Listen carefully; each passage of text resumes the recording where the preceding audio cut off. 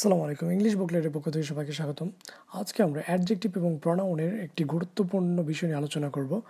আমরা অ্যাডজেক্টিভ এবং প্রনাউন চিনতে খুবই কনফিউজড হয়ে যাই যখন এটা কোনো কম্পিটিটিভ এক্সামের মধ্যে হয়।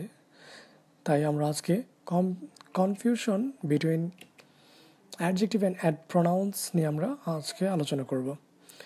আর কিভাবে আমরা সহজে চিনতে পারি যে প্রনাউন এর অ্যাডজেক্টিভ রূপে ব্যবহার, সেইটা নিয়ে আজকে আমরা আলোচনা করব। So let's start. তো আমরা জানি 5 প্রকারের প্রনাউন সাধারণত অ্যাডজেক্টিভ হিসেবে ব্যবহার হতে পারে।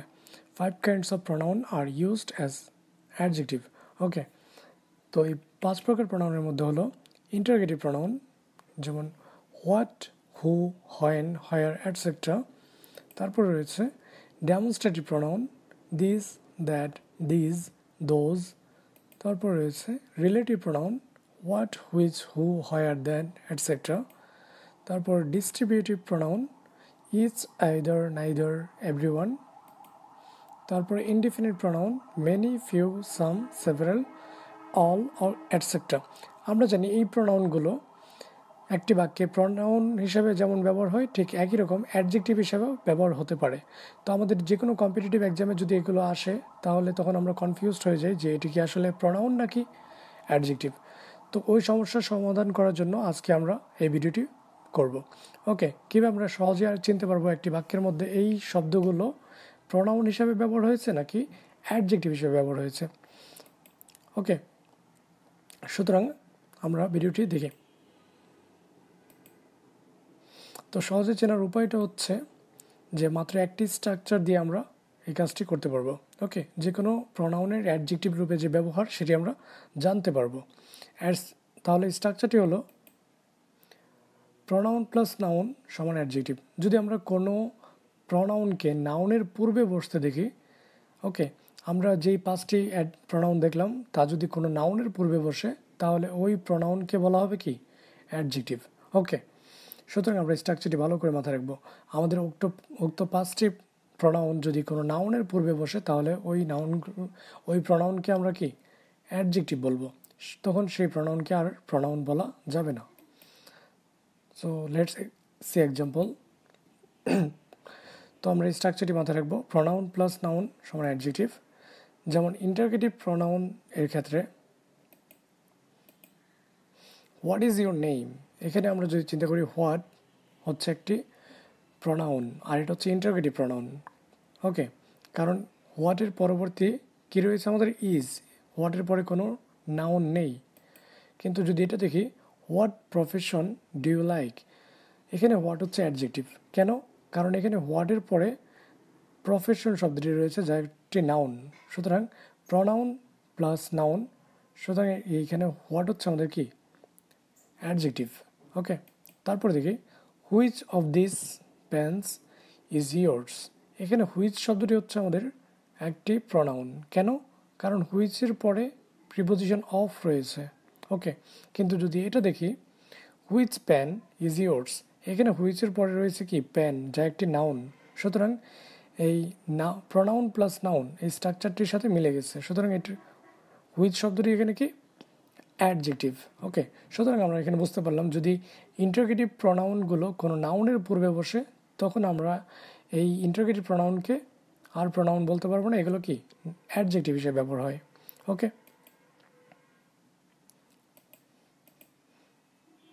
তারপর আমরা দেখি ডেমনস্ট্রেটিভ প্রনাউনের ক্ষেত্রে। এক্সাম্পল হলো দিস ইজ মাই বুক, এখানে দিস হচ্ছে একটা ডেমনস্ট্রেটিভ প্রনাউন, কারণ এর পরে রয়েছে কি ইজ। সুতরাং এখানে দিস হচ্ছে আমাদের একটি প্রনাউন। কিন্তু যদি এখানে দেখি, দিস বুক ইজ মাইন, এখানে দিসের পরে কি রয়েছে আমাদের বুক, যা একটি নাউন। সুতরাং এই দিস হচ্ছে এখানে কি অ্যাডজেক্টিভ, কারণ এটি কি pronoun plus noun, this book. Okay, pronoun plus noun হওয়ার কারণে এখানে দিস শব্দটি একটি অ্যাডজেক্টিভ হিসেবে ব্যবহার হয়েছে।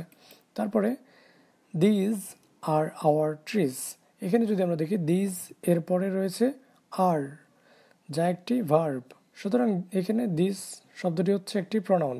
কিন্তু যদি এটা দেখি, দিস ট্রিজ আর আওয়ার্স, এখানে দিজ এর পরে রয়েছে কি ট্রিজ, যা একটি নাউন।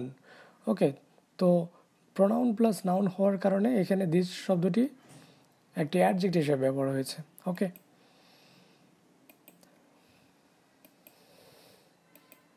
তারপর আমরা দেখি রিলেটিভ প্রোনাউনের ক্ষেত্রে।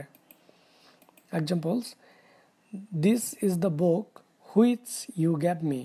এখানে হুইচ শব্দটি একটি রিলেটিভ প্রোনাউন। ওকে, কিন্তু যদি আমরা এখানে দেখি this is which book you gave me, এখানে হুইচ শব্দটি রিলেটিভ প্রোনাউন ছিল, কিন্তু এর পরবর্তী নাউন হওয়ার কারণে এটি নাউনকে কোয়ালিফাই করছে, যার কারণে এই হুইচ শব্দটি এখানে একটি অ্যাডজেক্টিভ হিসেবে ব্যবহার হয়েছে। কারণ আমরা জানি প্রোনাউন প্লাস নাউন হচ্ছে আমাদের কি অ্যাডজেক্টিভ, সুতরাং এখানে হুইচ শব্দটি একটি অ্যাডজেক্টিভ, যাকে বলা হয় রিলেটিভ অ্যাডজেক্টিভ।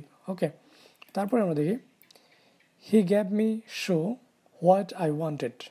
এখানে যদি আমরা দেখি হি gave me show what I wanted, এখানে হোয়াট হচ্ছে আমাদের একটি রিলেটিভ প্রোনাউন। ওকে, কিন্তু যদি আমরা এখানে দেখি হি gave me what show I wanted, এখানে হোয়াট শব্দটির পরে একটি নাউন রয়েছে যা হচ্ছে শো, আর হোয়াট শব্দটির পরে একটি নাউন থাকার কারণে এখানে হোয়াট শব্দটি একটি অ্যাডজেক্টিভ হিসেবে ব্যবহার হয়েছে। ওকে, কারণ আমরা জানি প্রোনাউন প্লাস নাউন হচ্ছে কি, সুতরাং আমরা বুঝতে পারছি এখানে হোয়াট শো থাকার কারণে হোয়াট এখানে একটা অ্যাডজেক্টিভ হিসেবে ব্যবহার হয়েছে। ওকে, চলো তারপর দেখি।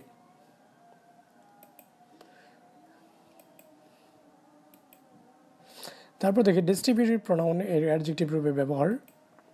Example, is can do it. আমরা জানি ইজ হচ্ছে এখানে একটা ডিস্ট্রিবিউটিভ প্রোনাউন। ওকে, কারণ এরপরে আমাদের একটা অক্সিলারি ভার্ব রয়েছে, ইজ এখানে সাবজেক্ট হিসেবে ব্যবহার হয়েছে। কিন্তু যদি এখানে দেখি is boy can do it, এখানে ইজ কি অ্যাডজেক্টিভ হিসেবে ব্যবহার হয়েছে। কেন? কারণ ইজের পরে একটা ভার্ব, একটা নাউন রয়েছে, আর ইজ শব্দটি এখানে ওই নাউনকে কোয়ালিফাই করছে। ওকে, এজন্য ইজ এখানে একটি অ্যাডজেক্টিভ হিসেবে ব্যবহার হয়েছে, কারণ আমরা জানি প্রোনাউন প্লাস নাউন অ্যাডজেক্টিভ। ওকে, তারপর দেখি neither of the two boys was present. এখানে নেইদার সাবজেক্ট হিসেবে ব্যবহার হয়েছে এবং প্রোনাউন হিসেবে ব্যবহার হয়েছে। ওকে, কারণ নেইদারের পরবর্তীতে এখানে প্রিপোজিশন অফ রয়েছে, কোনো নাউন নেই।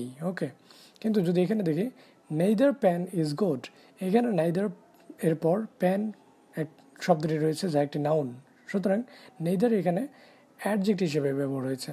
ওকে, সুতরাং আমরা ভালো করে বুঝতে পারতেছি যে কোনো প্রিপোজিশনের পরে কোনো প্রোনাউনের পরে যদি নাউন থাকে তাহলে ওই প্রোনাউনটিকে এখানে অ্যাডজেক্টিভ হিসেবে ব্যবহার হয়।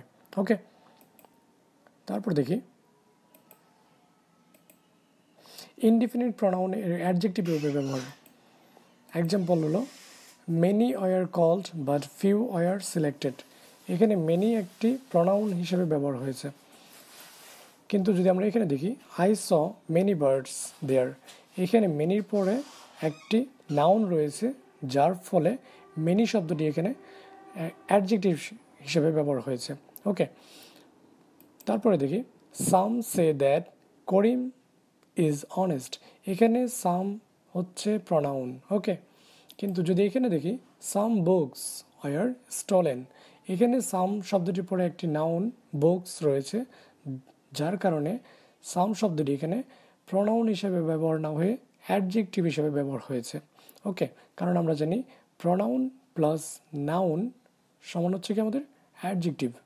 ওকে, সুতরাং আমাদের কাছে বিষয়টি খুবই পরিষ্কার হয়ে গেল যে কোনো প্রোনাউন যদি নাউনের পূর্বে বসে তখন আমরা ওই প্রোনাউনকে আর প্রোনাউন বলবো না, ওই প্রোনাউনকে আমরা কি অ্যাডজেক্টিভ হিসেবে বলবো। আর এটা যে কোনো পরীক্ষায় আসতে পারে, বিশেষ করে অ্যাডমিশন টেস্ট, বিসিএস, ব্যাংক এবং অন্যান্য যত কম্পিটিটিভ এক্সাম রয়েছে ওই সকল এক্সামে এই বিষয়টি খুবই গুরুত্বপূর্ণ, কারণ অধিকাংশ পরীক্ষা দেখা যায় প্রোনাউন থেকে অনেক বেশি প্রশ্ন হয়ে থাকে, আর ওই প্রশ্ন ধারাবাহিকতায় এই স্ট্রাকচারটি আমাদের খুবই কাজে দিবে। সুতরাং আমরা এই স্ট্রাকচারটি খুব ভালো করে মুখস্থ করবো এবং বেশি করে এক্সাম্পল প্র্যাকটিস করবো এবং এই ভিডিওটি থেকে অনেক কিছু শিখতে পারবো আশা করি। So thank you for watching, and please subscribe our channel to get updated with new videos, and like, comment and share, which will inspire me.